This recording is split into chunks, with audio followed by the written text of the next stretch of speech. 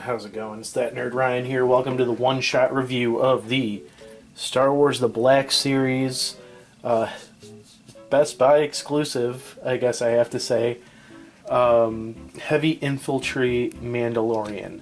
So there's a few of this figure made, one being like a, I want to say bronze version, or carbonized version. There's a Shigarts version that's the exact same thing, just better detail.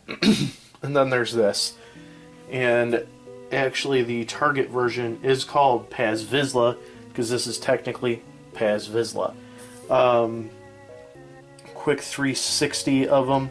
His accessories are this jetpack that can detach on multiple areas. And a little nice apparatus here. Plugs in on the back here and on the back here.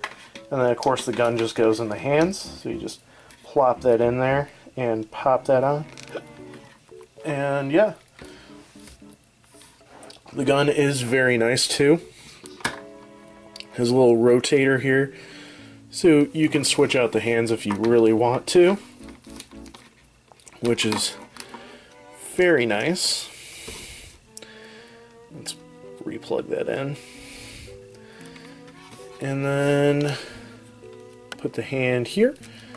Actually, while we do that, let's talk about his height, color, sculpt, articulation before we do any posing. So his sculpt is great.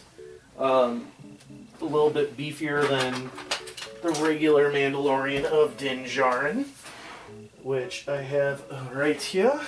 We can put them next to each other. As you can see, he's a little bit taller. Comes in at 6.5 inches, I believe. 6.25, which is compared to the Mandalorian's 6 inches. So he's a little bit bigger. Actually, yeah, 6.5. Had to remeasure that there. The coloring on this figure is great too. Kind of mute colors, but still stands out on its own, and the paint apps are great, where we got like the Mandalorian sigil there and stuff like that. This only issue is the jetpack does get in the way of articulation, so we're taking that off. Helmet can rotate 360, go up and down. Shoulders can rotate like that and come out. Can fold and rotate. Hands can move as well. Upper torso has movement, not the lower torso though, but his legs are pretty free to move and has a thigh swivel. Can bend at the knee and feet can move as well. So, what do I think of this figure? Well, I think it is a very fine figure.